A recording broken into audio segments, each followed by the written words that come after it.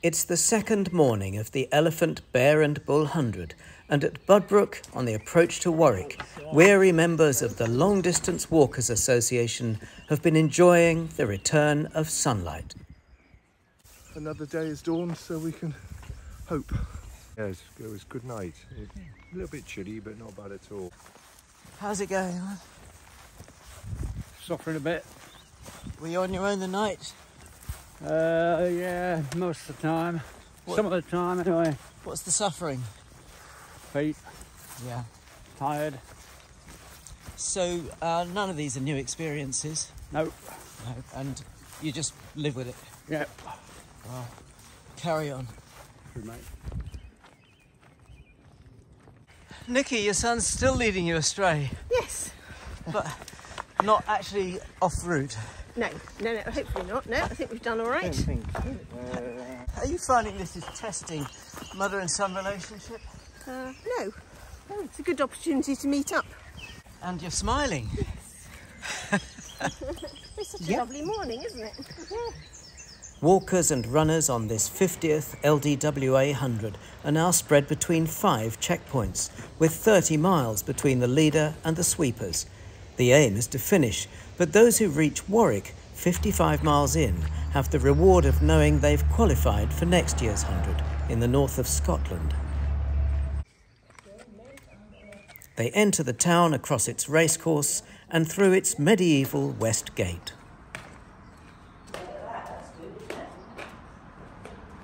It's going well? Oh, yes. Yeah, Yeah. we got through the night. Yeah, all alive, upright. And here you are, you've got the Warwickshire Bear. Yeah. And ragged staff. Yeah, no, it's all going well. The talk is of breakfast, but that's still 8 miles away at Kenilworth. It's in through the west gate and out again through the east gate.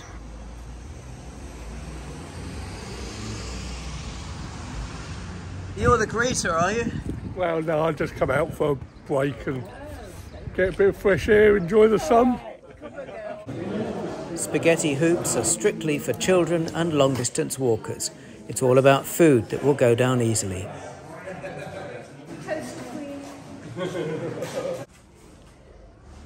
How long has it been like that? Oh, at least 10 seconds. Incoming. For the Hickses of Kenilworth, this really is a family adventure. So my wife Sally, my daughter Jennifer, elder daughter Jennifer, they're somewhere almost in Kenilworth by now, I think, and I'm Richard, still stuck here in Warwick, and my other daughter Angela is part of the support crew. I sensibly didn't decide to do the whole thing and just have turned out to eat the snacks and vaguely cheer people along. It's Jennifer's boyfriend who's driving the car, so everybody is involved. It's a real family effort. Ongoing blister problems mean Kenilworth is now the target. For obvious reasons, since that's where we come from, that may be where I pack it in. But yeah, nice day for a very slow walk. Thanks to the heat, Richard is not alone in suffering foot problems. Neil from Northumbria, how many is this going to be if you get there? If I get there, it'll be 30, yeah. 30, yeah. Right, so it's a very big... I didn't know that, actually. Yeah. Yeah. How's it going? Well, it's quite hard underfoot. Yes. But the weather's nice. So at least we're motivated by that, which is always a good thing. Yeah, the weather's nice and the scenery's been good. Yes. I'm up against it now, mate. Are you? I'm really flagging. My calves in bits. I had to walk with the crutches to start. Okay, yeah. Yeah, it's tough. Oh, crutches? Finding it tough. Right, those. Oh, the walking We poles. call them the sticks, yeah. I don't use them, see, but I had to borrow them to get out to the last checkpoint because I could walk.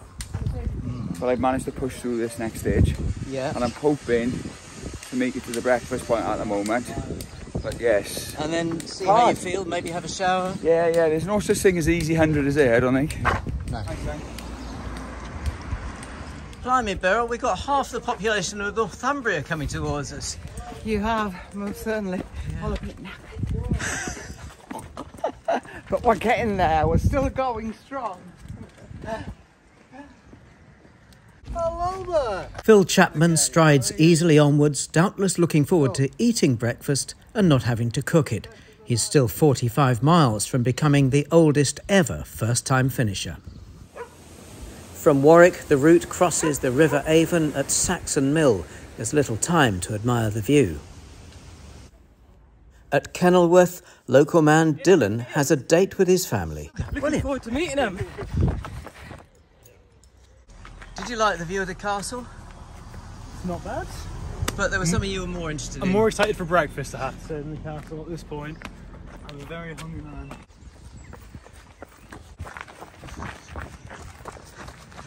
This is a big moment for you in your 100. Yeah, absolutely. Back in the hometown. Hey!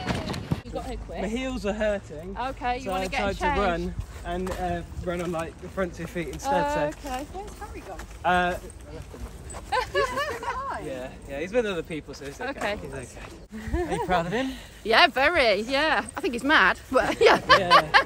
Harry Neal, Dylan's friend from Scouts from school, is close behind, happy to be back in the town of his youth. I get to reminisce a little bit. Early on a Sunday morning. Teenage nights hanging around in fields, definitely sat on this wall here, sipping tinny, probably when we shouldn't have been.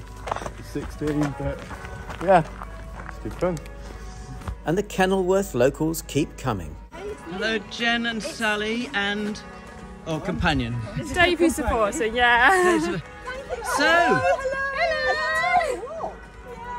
Is that my sister? Don't go home, don't go home. So, just keep we going. have now been walking non-stop for 12 hours. Fantastic. And what have we done? 60? Keep going. You've been going 60. longer than 12 hours. Have we? Yeah, you started yesterday morning.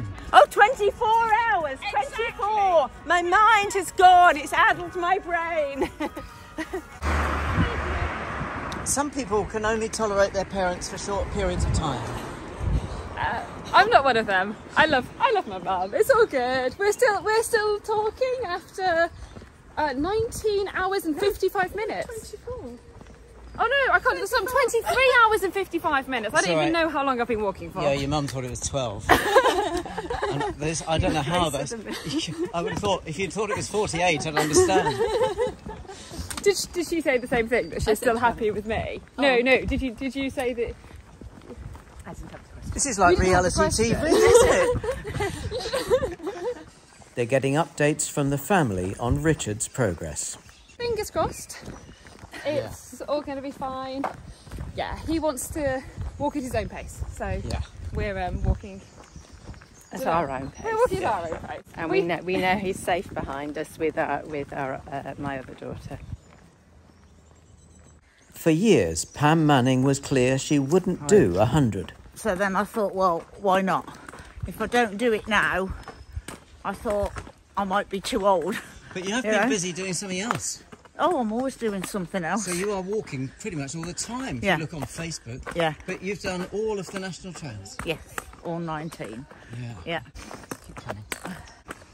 I mean, I'm struggling at the moment because my sciatica's kicked in. So I've borrowed poles. So I'm not walking like I should be, but it ain't going to beat me. As a regional group chair on her first 100, Terry Brown has a fan club. So they've got to turn out for you, haven't Yeah, they? they have. Yeah. I'd like a round of applause. You'll get one. How's it going, Jim? Oh, I've got a bit of a lean, but apart from that... Of course, you're walking with Jill Green, who's also 81. Yes. Significant one for Jill. Yes. Yeah. She deserves it. Doing her 30th. Yeah. You look after each other, basically. Yes. Yeah. And you've got your 2 companions from last year as well. Yes, well... They're lovely. Yeah, and they look after us as well. Yeah. Jill Green. How long have you been doing hundreds? I started in 1985, so they're not all consecutive. And that's because you've been... Doing other things. Doing other walking. What kind of other walking have you done? I used to do race walking when I was younger. And so you used to do 100 miles in what speed? Well, various different speeds. The fastest ever was 21 hours 15 minutes in Australia. Wow. And then 21 hours 17 minutes in New Zealand. been so lucky. Yeah. And how does the LDWA 100 compare to those kind of hundreds? They're very different creatures. Oh, completely different. This is, when I enjoyed those, but this is fantastic. It's the camaraderie with the people. I mean, we've got Debbie and Heidi staying with us. They're faster than us. They could leave us, but they choose to walk with us, which is lovely, isn't it? Yeah. Last year, Jim and Jill finished leaning badly in pain. So you weren't Everything was hurting, yes. They propped each other up as they walked. It's just our bodies weren't designed to last this long and still be doing this. That's the trouble. When you're 81. Yes, right. So you've really got to tell your body to pack up complaining and keep on. Hilary, we've seen your crochet 50s for the 50th 100. That's not the only way you've celebrated the golden.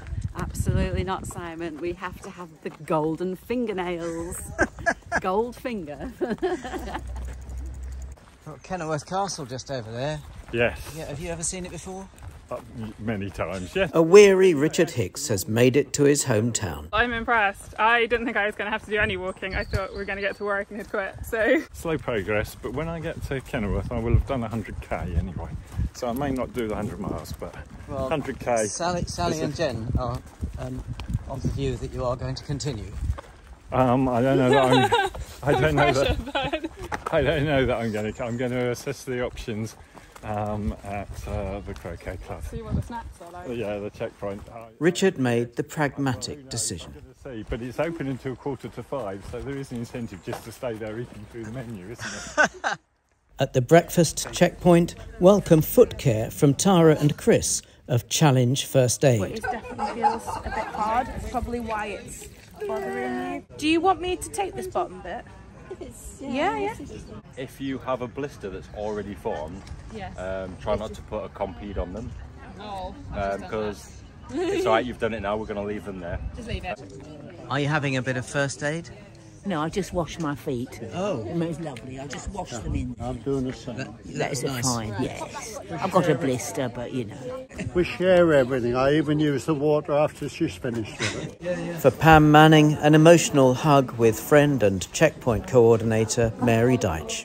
I just broke out in tears because of my sciatica. Oh, Pam, come on. Okay. Yeah, you'll be all right. You'll be all right. Because I so want to do this 100, and I'm not going to let it beat me. It just hurts so much. Yeah, I was fine walking through the dark. Yeah. That wasn't a problem. No, it's just it was great. It's just my sciatica's kicked in, and it's just took me down there, and I need to try and get back up there. It'd be good to try something though, Pam. Pam hadn't realised they were first aiders. Mary took her along. Heidi and Debbie, you walk with Jill and Jim. Yes, we have the pleasure to walk with the legends that are Jill and Jim. Do you feel it's a bit of a privilege? Oh, definitely. And I think Jill's hoping to hit a big number this year, so that's going to be even more special at the end. 30th when she completes. Well, yeah, so I feel it's a privilege to see them a bit on the route, and you see the whole thing. Yeah. And they're just amazing, aren't they? On and on and on. They're like Duracell batteries. Yeah. They just carry on. Walking, not talking. Oh, both. And they never complain. No. Do they? No. Does that mean you're not allowed to complain either? No, I can't complain. Thank you. While Sally and Jen were enjoying their foot care, leading runner Lisa Walbridge was 31 miles ahead and approaching the final checkpoint, having left husband Jared behind. Interviewer David Morgan caught up with her. Just. What's running conditions be like today then? Yeah, it's been great, really good. Hardly any mud. Lots of canal. Lots of canal. Do you reckon it's helped your time today? I think so. It hasn't helped Jared though. How far was behind? Dave Wakeling. I don't know. Thank you, David. Not far behind is Victoria Morris, who in 2022 won the Montaigne Spine Challenger North, a race of 160 miles on the Pennine Way in winter. I'm not really interested in time other than definitely not going into a second night because I don't think I'd cope very well with that. But how's the conditions been underfoot for you? Horrible! It's been so dry, and I'm used to bogs, so my feet are very sore, but I'm trying to ignore them. Mo Herbert has fought hard to be here after nearly dying of COVID. Ended up 5 ambulances in a week, 2 trips to hospital, and then a week in hospital on the COVID ward. And then that left me with long COVID, problems with bladder going on strike. Mo jokingly asked a friend to write his eulogy. Then his kidneys failed. It was probably about half day, 3/4 a day before they finally decided to start. But during that time, I was in my hospital bed thinking, do you know what, I think I've come to the end of the road. And I remember thinking, I hope Mark remembers he's doing my eulogy. And then I thought, he can't. No one will come to my funeral. I'll be buried by men in white suits in a rubbishy pine coffin. Well, Mo, I don't know what to say to that story. The fact that you're here on this 100, you're less than a mile now from the last checkpoint. It's inspiring. It's inspiring to me, and it moved me, that has. Jared Walbridge desperately wants to finish in under 24 hours after past near misses. It'll be tight. I'm always to the point of crying each time I think about the possibility of going under 24. Yeah. But yeah, even if I don't, I mean, it's not going to be a problem. Yeah. At least I know I've pushed myself. I definitely couldn't have pushed myself harder. Jared would meet his target with 14 minutes to spare. Wife Lisa had already finished in 22 hours and 19 minutes. That's just 1 minute less than it took David Rosen to become the very first finisher of an LDWA 100 50 years earlier. Their regular hundreds companion David Wakeling was now running with a dodgy knee. Struggling a bit. He too would beat 24 hours by 4 minutes. Back in Coventry, on a surprisingly green route into the city, all the tears of earlier are forgotten for first-timer Pam Manning. Have poles, we'll walk. Pam, this is an amazing transformation. Was it the first aid people? No, I didn't get there in the end. I'm all right once I'm going again. It's when I stop. Yeah. So as long as I've got my poles. Well, yeah. Don't stop then. No. Better carry on. See ya. Coventry's War Memorial Park is a reminder that walkers are entering a city that was ravaged by Hitler's bombs. Quite incredible memorial. Yeah. Well, Coventry, you know, yeah, they really suffered. Certainly did. Yeah. Jill Green and her posse are now 70 miles in. In the night, you pass through the village of Snitterfield, just after Stratford. Yes, and you got a friend there, so what happened? Well, we were walking along in the night, not making a noise. We could hear a radio on, so we thought some lads were just having a party in the field. I believe it's a campsite. And when we appeared, he put "We Can Walk 500 Miles" on, and they were all singing along to it, just as we went by, 2 o'clock-ish or something, you know. We had a little dance along. It's rare for an LDWA 100 to venture into a city centre, but Coventry's historic buildings have provided unexpected interest for many walkers, especially the stark shell of the city's bombed-out cathedral and its spectacular successor. After the Coventry checkpoint, walkers would quickly leave the city and head across fields and along the canal into Birmingham, where Max Cole had already arrived at the final checkpoint. Hi, thank you. Thanks to the trackers carried by all walkers, he got a personalised welcome. Max had walked with his father, Roger, on his 41st and final successful 100. And he decided to come back in a special year. So I thought we'd better do another one. Why not? The 50th one. The 50th one is a good one to do, isn't it? Yeah. And now we're down the River Cole. Very in keeping now. Well, thanks very much, guys. All the best. Nice to see you. Bye-bye. Bye, Max. Max finished his 7th 100 in 27 hours and 7 minutes. 11 miles behind is Julia Warman, walking with husband Ralph. She's making good progress in her attempt to achieve her first completion since losing part of her lung to cancer. Still going. Yeah. You're doing well. And you did think you would, didn't you? No. What have you been battling with? Battling with blisters.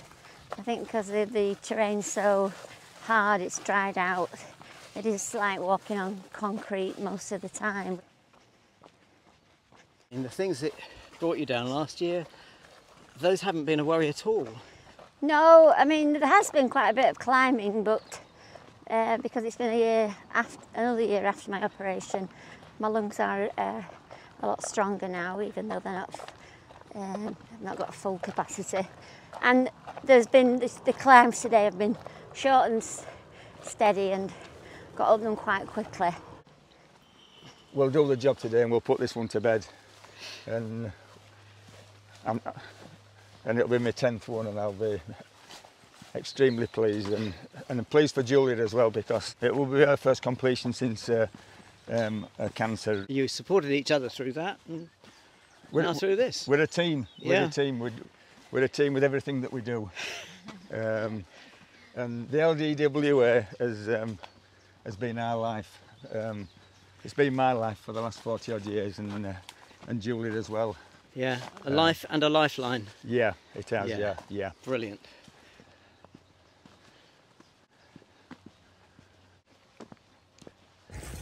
Hang on a second. You've got assistance. Yes. How has this happened? Just for the last mile, that's all. She's just joined us for the last mile to walk into the checkpoint with us. So someone in Hampton in Arden no longer owns a dog, you saw it? Like Ralph Warman, James McHugh is on track for an award. That been made up of my badge, yeah. Yeah, which is for? 10 on 100. Yeah, and how many have you tried? 10. My first.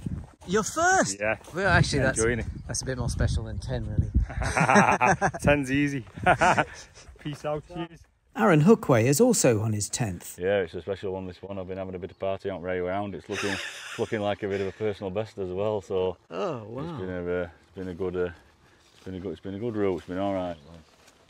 When you say it's been a bit of a party all the way round, what does that look like? I've been going to checkpoints and having a bit of a sing-a-song and. Phil Clark of Shropshire is beginning to experience the lean that afflicts many walkers as the miles clock up. I've never had a lean before, never been told I've been leaning, but I felt that I was drifting to the right. Phil's done tougher events than this. The spine race, yes. Which seems aptly named for you. Yeah, at the moment, probably, yes. And when you did the spine, which is what? How far is it? 268 miles, yes. In a week. Yes. That's a heck of a long way. That is 40 miles a day in winter over rocks and fells. Yes. Did you lean? No. It's incredible. Yeah. And that was last year you finished it, yes, wasn't it? 2022 and 2018, yeah. So it must be quite a surprise. Yeah. Although I don't feel as though I'm leaning. It's funny, isn't it? Strange. Phil's soon at the Cornwall and Devon Group's checkpoint at Barston, run by the renowned Hazel Bound, in her 36th year as a Hundreds volunteer. So where are you from? Which group? Marches. Oh, right, yes. That's not far from us either. Just up the road and round the corner and back. The group's checkpoint is like an annual homecoming for Warren Yabsley. It's great because I live in Leeds, so I never hear any West Country accent, so going in there brings back so many memories, and everyone's so helpful and friendly. And one of the participants in the Cornwall and Devon group, his mother taught me at primary school as well, so his family connections there as well. Who's that? Ken Gross. We saw Ken earlier on. He and Warren both get round. A little way back, at desperately pretty Berkswell, parish priest Mark Bratton is impressed by the procession of 100 ears. One of them tried to come up my rectory pathway, having got somewhat lost, but I was able to put him right. And he didn't want a break of any sort. He was getting a on his move way. on. Yeah. But yeah, they were looking serious. Jen Hicks and Mum Sally have kept going. We've had a few moments of kind of feeling a little bit low, and we'll see. I feel like the sun's out now. It's looking good. Sally and Jen will make it all the way to the finish and onto the cover of Strider magazine. Pam Manning has been walking with Jan Barker and John Phillips, checkpointers on the Marshals event, ever since Stratford. You're still going strong? We are. Yeah. Well-ish. Yep. We're trying. We're getting there slowly but surely. Yeah. Yes. A few more plasters. Oh, sundial. Yeah, it's beautiful, isn't it? Yeah. Yeah. You are inclined to the right. Yes, a little to the right. Yeah, I've always been a little bit right leading. Northumbria's Peter Ford has relished the West Midlands views. Just stunning, and the weather, of course, made it superb. Some people have found they don't really care what it looks like. It's hot and hard. Yeah. Yes, but you know, we've done hundreds before in severe heat, Kent and Dorset, in particular, spring to mind, and you know, going way back to Wessex age and with the flint in the field really wrecked my feet. So we've had those sort of tough conditions in the past. That's what Hundred's about, the challenges, and you know, you embrace it. Someone's got back to work on Tuesday. Jill Green is still smiling. You've gathered someone in? Well, no, Terry's just walking with us, which is nice. Hello, Simon. Good? Yeah. How many people get to do their first 100 with, you know, a couple of legends Well, of the there we 100? are. There we are. I am a lucky lady. I didn't decide to do it till about February time, so it's all come as a bit of a shock, really, and I still can't believe I'm here. It was all very surreal. Jim is now suffering badly with back pain, but the two 81-year-olds plod onward, knowing they still have a full night of walking ahead of them. Ralph and Julia Warman now know they'll be spared from having to do much more night walking.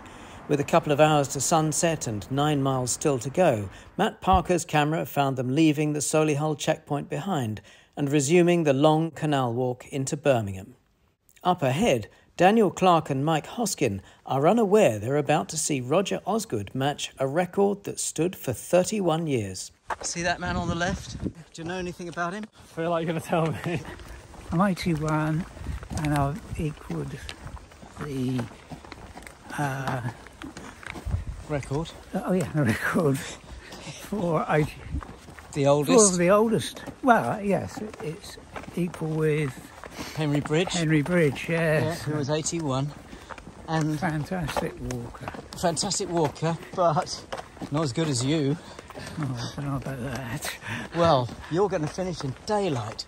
I mean, that is absolutely incredible. Last year, what time did you do?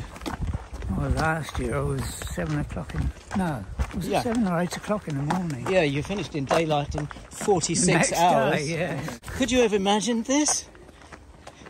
Not really, no. How has it happened? Not after last year. No. How has it happened? I think it was the route description was extremely good. As ever, Roger downplays his achievement. I think Henry, when you think back, he didn't have all this technology, did he? You're impressed now, aren't you? Very impressed. Has it been a straightforward 100? No nasty moments? No, it has been straightforward. Yeah, although I did see you nearly fall off a bridge. You got that on camera? That was especially for the camera, the show. Mike, did you have any idea you were about to witness 100 history? No. Yeah, well... But I think anyone who finishes this is amazing. Well... But, yeah, you know, I mean... That's a great thing to say. If he's breaking a record or that, yeah. Even better. Less than a mile ahead, finishers are reaching HQ in a steady stream and being applauded by their peers, including some receiving milestone awards, like Phil Champion, getting his badge for 20 completions. It's touch and go whether Roger will get back inside 35 hours, an unheard of achievement for someone his age. Roger's expecting the usual applause. He has no idea the audience has been primed. Are we all ready for this big moment?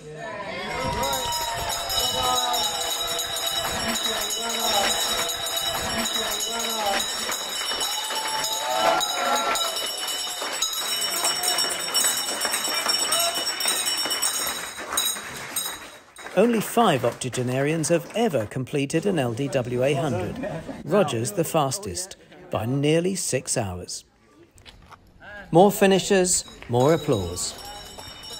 You happy? I'm happy. Enjoy the moment. Yeah. Well done, Dave, when you first. Thanks very much, yeah. We'll do this all together. We start together, we finish together. Yeah. Great. Well done. The pleasure of this moment is reason enough for most people to do 100. Andrew Underdown has another reason. It's brilliant. I did my first 100 for my 60th to show the kids there was still a bit of life in the old dog yet, and then I've done them every year that they ran, so it's 10 up in my 70th year. Just after 10 p.m, 2 very special finishers come into view. How does it feel? Fantastic. I might cry in a minute, actually. Yeah. See if you can hold out for a minute. I know, but yeah, just really pleased, Simon, because we've done it together and we've done quite a good time for us. You're leaning a lot, Ralph. I am. I am. It's gone now. Yeah. I can feel it in my back. I can feel my back's not right. How long has it been uncomfortable? About an hour and a half. Really uncomfortable, yeah. I noticed it. Yeah. We didn't notice it, other people noticed it. I didn't know until... At Coventry. They've taken just over 36 hours. Well done, both of you.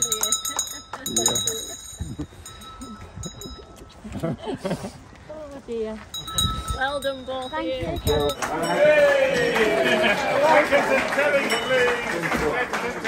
LDWA Vice Chair Karen Pickersgill. These people are special to you? They are incredibly special, yes. You know the backstory? I do, yeah. I'm incredibly proud of Julie. She's done amazingly well, yeah. This is another 10 presentation for a Yorkshire person, so it's special. How long has it taken you to do it? 44 years. 44 years! There are plenty of walkers still out there. Among them, Len Fallick on his 41st 100. For him and others, it'll be a long night